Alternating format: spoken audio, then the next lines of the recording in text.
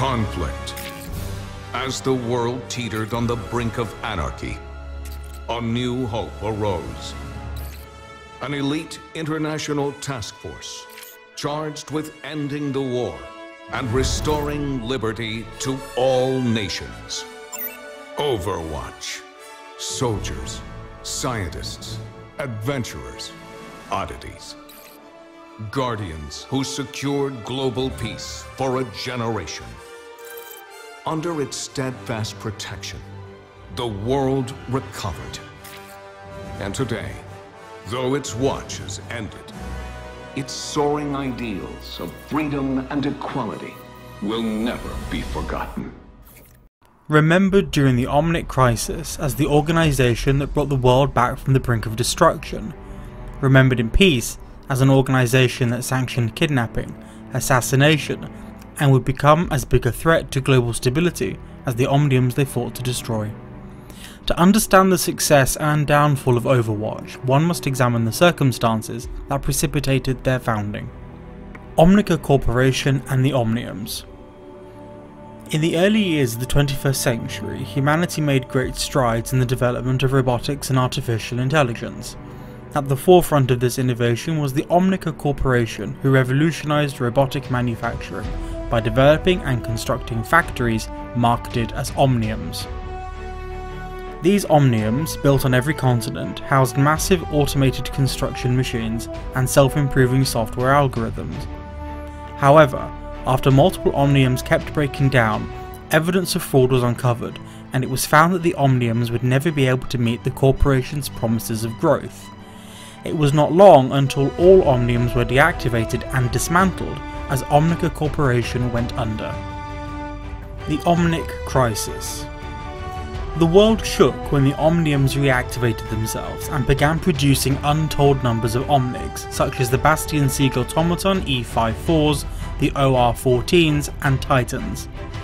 The Omniums immediately began waging war against all of humanity. Although many nations were prepared for a conflict, none alone, say for Russia, were able to permanently neutralise a single Omnium. However, it was quickly discovered that certain individuals and strategies showed remarkable ingenuity in dealing with this O.A.K threat. Under the auspices of the United Nations, a small team was brought together in secret with the purpose of striking significant blows against the O.A.K war machine. They were Jack Morrison, Gabriel Reyes, Anna Amari, Liao, Reinhard Wilhelm, and Torbjorn Lindholm.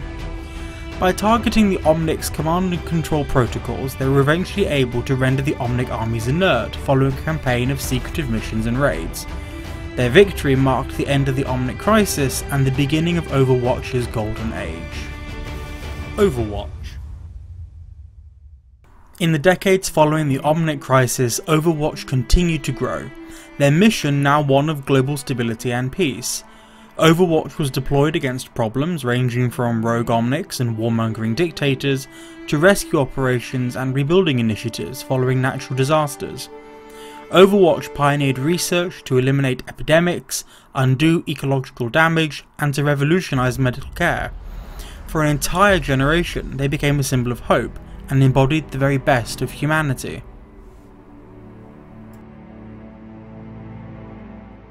The Fall. Dissatisfaction with Overwatch had existed since the end of the O.A.K crisis, some being critical of the organisation's scope, resources and power, and called for greater oversight and restrictions. Rumours existed of Black Ops missions carrying out assassinations and kidnappings, but these were generally dismissed by the public of the day. As Overwatch undertook increasingly controversial missions and rumours of its Black Ops division continued to grow, public opinion turned against them.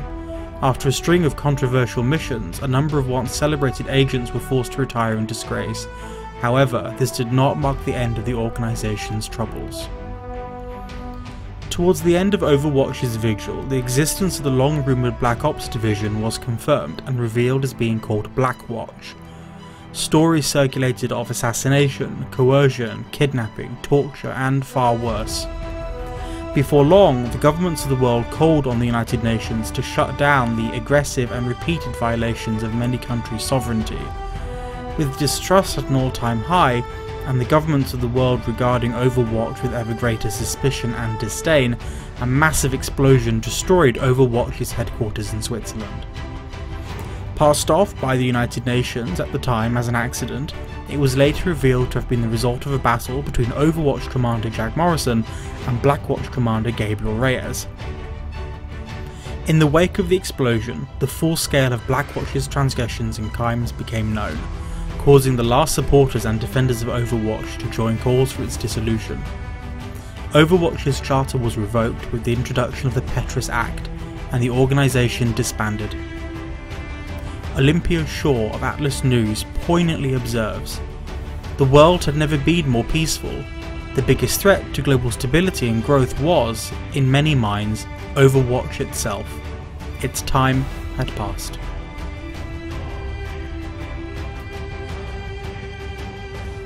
The present day. Across the world, local political leaders have been accusing corporations of persuading them into exploitative deals, with mercenaries being hired in some cases to enact more permanent solutions. In spite of greater Omnic civil rights movements, tensions between humans and Omnics remains high. The assassination of Takata Mondata, former spiritual leader of the Shambali, and the attempted theft of Doomfist's Gauntlet show continued activity by the agents of Talon. In Russia, the second Omnic crisis has already claimed over 15,000 lives.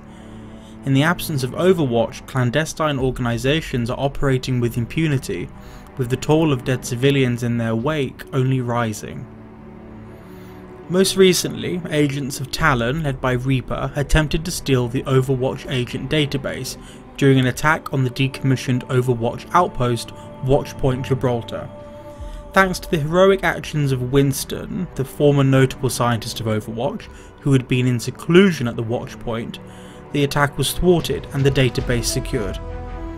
This brazen move by Talon cemented Winston's belief that the world once again needed the men and women of Overwatch, and so he has initiated the Overwatch Recall Protocol.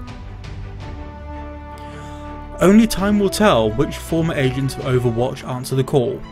What is certain is that there is a new generation of remarkable individuals from around the world who might prove to be the newest generation of Overwatch agents.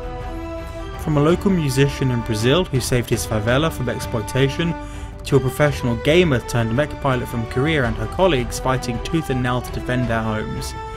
These are the heroes of the young people of today, and are exactly the types of people Overwatch needs if it is to rebuild and once more serve and protect the world. After all, someone has to do something! We have to do something! We can make a difference again. The world needs us now, more than ever. Are you with me? So there you have it folks, my first Overwatch lore video.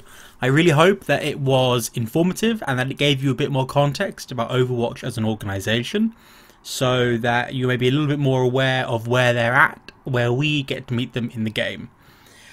Let me know in the comments below what you would like me to focus on next, what hero you'd like me to cover. That'd be really, really great. Thank you for putting up with the quality of the editing. It's actually really hard and it's really time consuming, and I clearly had no idea. So I'm going to have to do a lot of work on these video editing skills, but I've already learned a lot. So the quality, I promise you, will improve as I make more videos. So that's everything for now. If you enjoyed the video, then please do like and subscribe and share it. And I will see you, hopefully, very, very soon, back here at Watchpoint O.A.K. So remember guys, dig deep, reach high, and grow a little every day. And thanks again for watching.